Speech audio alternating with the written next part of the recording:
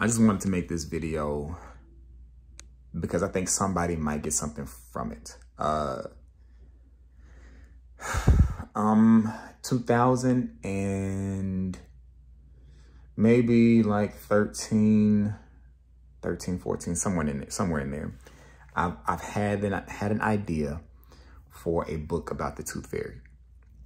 Not because I had any kind of like fascination with the Tooth Fairy, but I just thought, you know, there's so many questions that children have about the Tooth Fairy and who the Tooth Fairy is and what the Tooth Fairy does and all of those kinds of things. So I've said since that many years ago that I was going to do a book about the Tooth Fairy. I said, I'm going to write a book about the Tooth Fairy one day. I said that.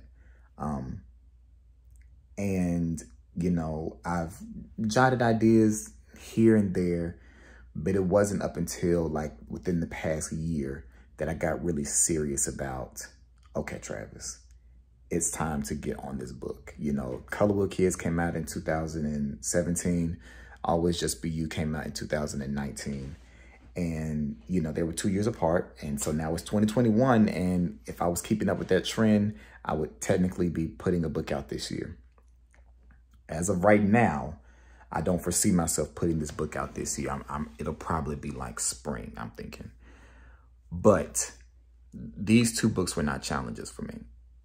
And I am conscious of that. The first book was just, let me just see if I can do it. You know, sometimes you just want to know, can I do this? Let me just try to do it. So that's what the Colorwood Kids was. It was a, let me just see if I can do it. And I did it. And then this was, okay, let's see if I can take things just a little bit further with my illustrations. So the Colorwood Kids, the illustrations are very basic. And as an artist, I am well aware of the effort that I put in for my first book. I am the kind of artist that I don't really like looking at my old stuff. And when I look at my old stuff, I'm like, ugh. So just honestly speaking, when I look at these first two books that I did, I'm not happy with them. Because if I think back to where I was mentally at that time, I didn't put forth the amount of effort I should have to make it be the best that it could be. And that's just something, that's just a lesson for myself. You know what I mean? So I knew that, and that's illustrations and, you know, overall story as well. So I knew that when it came to my next book, I had to step up my game. I just did not have an option. I could not put out another one of these and be happy with myself as an author or happy with myself as an illustrator. And being DIY on top of everything else makes things a lot more difficult because I know that I've been blessed with a lot of gifts and I'm trying to tap into all of them. Like I got something really, really, really special to let y'all know about really, really soon that I can't wait for y'all to get your hands on if you're interested in purchasing it. But that's another video at another time. But I'm just always trying to tap into those different parts of my creativity. And so my book about the Tooth Fairy is my first story, my first full story, beginning, middle, end, story arc, everything in a picture book format. Now, it's been a struggle.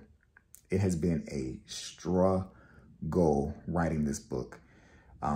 When you look at industry standards, which I'm not really trying to fit into anybody's box, but I necessarily don't want to, you know, shut myself out. When you look at industry standards, it says, you know, children's books should be no more than 1,000 words. Well, I told y'all a long time ago, I think I may have said it in the very first video I ever did about writing a book.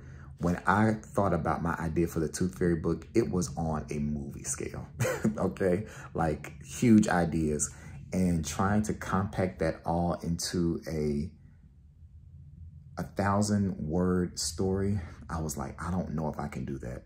I don't know if I can do that. And at some point this year, I was like, you know what, Travis, just write what's on your heart, what's on your mind for the story. Just write it. You know, you can always go back and edit it, change it, all of that kind of stuff. You can always do that. Just write it though. But there's always been this voice of self-doubt just kind of whispering in my ear. And I think I struggle with that just as an artist in general. I've spoken to y'all before about and maybe an artist thing, but I've spoken to y'all about, you know, I would make art and it's not received at all. You know, just being transparent. Being an illustrator has been the most lucrative art-related thing I have ever done in my entire life. I used to paint all the time, but no one was interested in my paintings. You know, no one wanted to, I shouldn't say no one. Most people were not interested in my paintings. Most of my paintings that I did that I was just so happy about, so excited to do, are still hanging in my house because nobody wanted to buy them then, you know, and clearly now because they're still here. And I've always struggled with that. Like, maybe art isn't for me. Maybe it's not for me, you know, but on the other side, I'm like, God put something in you. Maybe it's not for the masses. Maybe it's just for you to be able to express yourself. And I got to always remember that if I can touch one person, that might be all I needed to do. And so that has been the fuel for me to just take another step, take another step, take another step. So I gave up painting. Well, I shouldn't say gave up. I kind of just stopped painting because the last painting I did, it's sitting right there. And, you know, it just is what it is. You know, I was comparing myself to other artists who make paintings that are nowhere near as good as mine. And that is just honestly speaking. And they're just selling. But, you know, art is in the eye of the beholder, and I always have to remind myself of that. So I said, you know what? Hey, illustrating is bringing in money. Keep going down that road. But you don't want to always work for somebody else. You want to do some stuff for yourself. Like, I want to be able to leave the legacy behind. I've always talked about plant the seeds so the future generations can enjoy the trees. That's really what it's all about. I have to continue planting small seeds so that my children, their children, however many generations come until Jesus comes back, get to enjoy, you know, the fruits of my labor. And that is why this book is so, I feel like maybe that might be why this book has been such a hard thing to do. And I guess this is really like a diary post at this point. You know, I'm not even going to go as far as being like, oh, the enemy has been attacking me. I'm not even going to, you know, take it that way. I'm just going to say it has been hard writing this book, y'all. It has been so hard. So hard.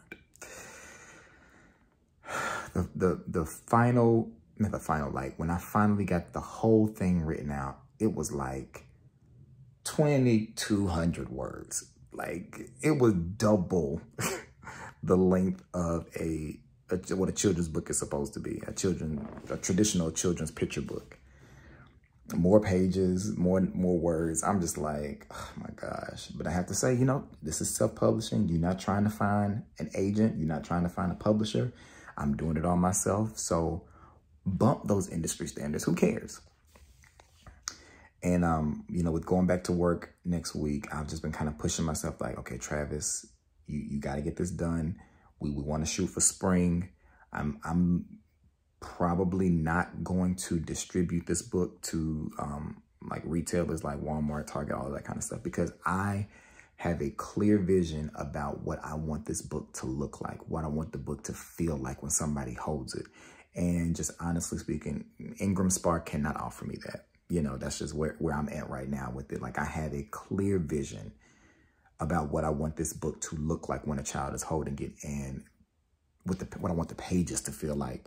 And Ingram Spark cannot give that to me, nor can any other self-publishing company. So I'm going to be doing offset printing, which means more than likely in China, they're going to print a whole bunch of copies off for me, and I'm going to distribute it myself. But today was a major step for me, because a couple of days ago, I was like, I need an editor. This story is long, it's a lot. I don't know if this even makes sense. You know, sometimes you just need somebody else's eyes to look at it. And this was not a story that I wanted to just send out for free to people to be like, hey, can you look over this and tell me? Like, I was like, I need a professional to look over it and tell me, does this make sense?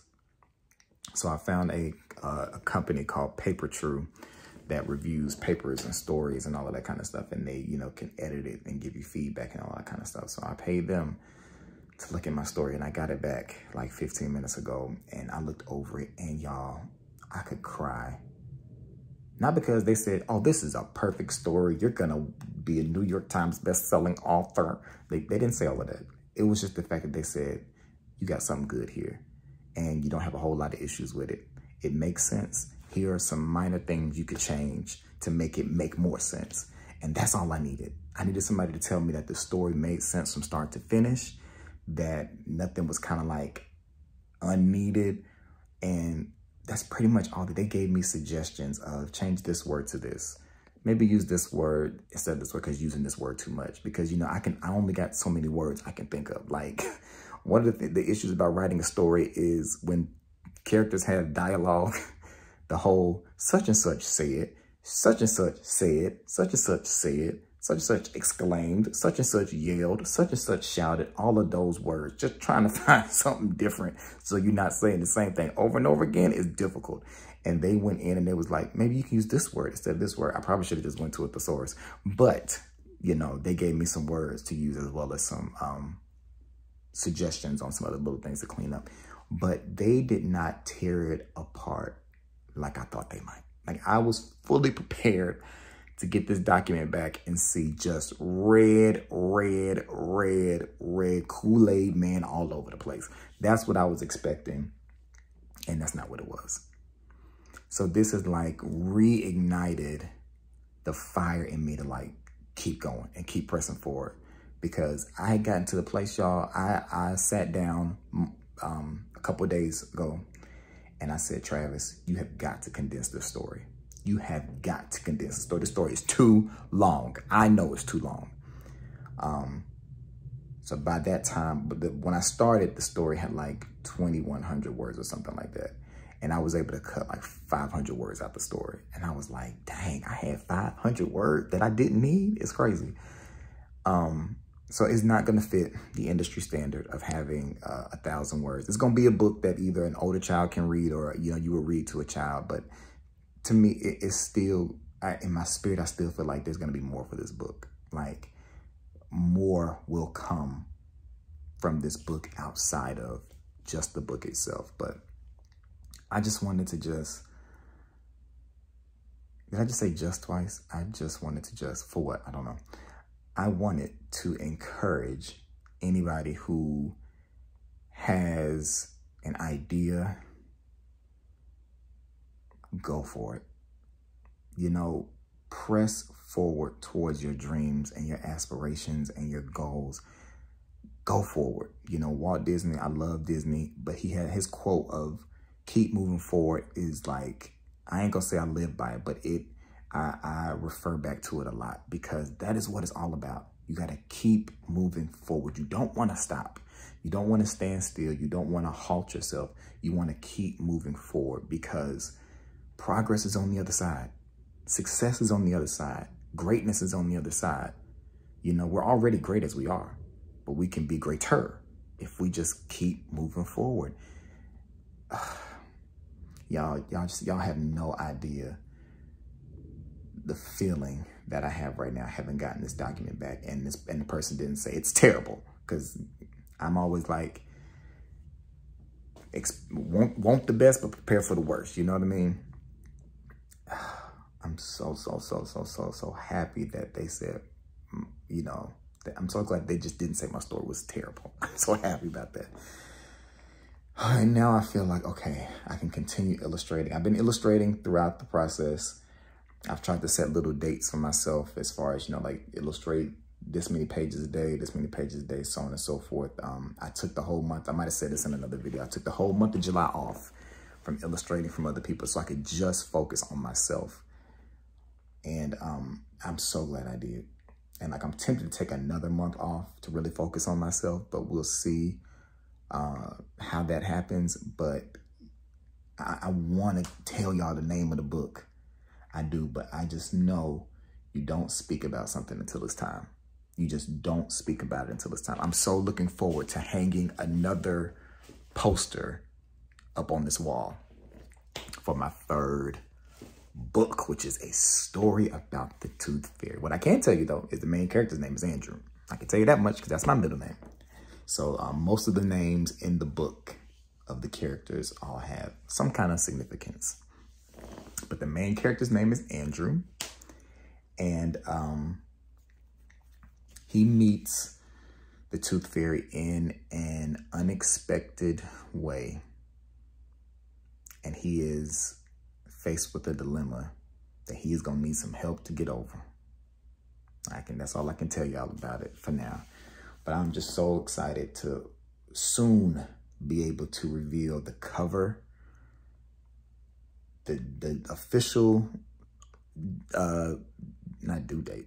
It's a day, my baby, my baby, but the official due date, the official publication date for the book. And I hope that y'all will support it. I hope that y'all will share, tell other people and all of that kind of stuff. Speaking of support, I just thought about this. Of course, Married at First Sight comes on tonight, so I'll be seeing y'all tomorrow. Tomorrow, August 15th, I believe. Lies, August 12th. Most of y'all who have followed me know that I am a teacher. And usually every year I have what's called a DonorsChoose project. And I have those because public schools, funding is finicky. And being an art teacher, I always want to pour into children what I receive, as well as, get them to tap into something that they might not know is there. And I'm always just trying to do different projects with them. So I have another DonorsChoose up. It's going to be specifically for my 4th and my 5th graders, because I want them to be able to experience what it's like to paint on a canvas, to paint on a canvas, a big canvas, 16 by 20, and be able to take that home and to hang it up. So I have a DonorsChoose for canvases. It's just canvases, so that every 4th and 5th grader at my school can get a canvas that we can paint on. And then we're going to hang them up around the school. So I'll put that link down in the description. And the reason why I said that is because tomorrow, August 12th, they're doing 50% matches on the website. So that means, for example, like if you were to donate $50, they're going to add 25 to it. So whatever you donate, they're going to add 50% of that. So if you give $1, they're going to add 50 cents onto that. And every penny will help us to get these canvases. But I want to tell y'all today so that y'all could try to support if you can tomorrow. And if you can't, I totally understand. And if you can't, if you can send it to somebody or just share it somewhere, that would be really great as well. I'd appreciate that. But I really hope that the things that y'all have seen me working on over the years, the goals y'all have seen me accomplish, I hope that it is inspiration for y'all to just do it. Like Nike, just do it. We all have so many ideas, and we complain about seeing the same type of movies, seeing the same type of TV shows, seeing, this, and this. And we have to literally, look at me pulling out all these quotes. Be the change that you want to see, Gandhi. Be the change that you want to see. Gandhi did say that, right? I hope that was Gandhi. But we have to be the ones to do that. And the only way we can do it is if we get up and make moves. We can't wait on other people to hand us anything. We have everything we would need to achieve our dreams. I believe inside of us. I really, really believe that. And I'm so appreciative for all the scatterbrains who support me in all of my dreams. And if there was a way for me to, do the same, I would. If you have something that you want me to tell the other scatterbrains about, send me a DM, I guess, because if you post in the comments, I might miss it. But you can send me a DM on Instagram, Travis A. Thompson. That's my name, at Travis A. Thompson. Send me a DM, and I'll be glad to tell the other scatterbrains about, stuff you have coming up, as long as it don't get too overwhelming, I guess.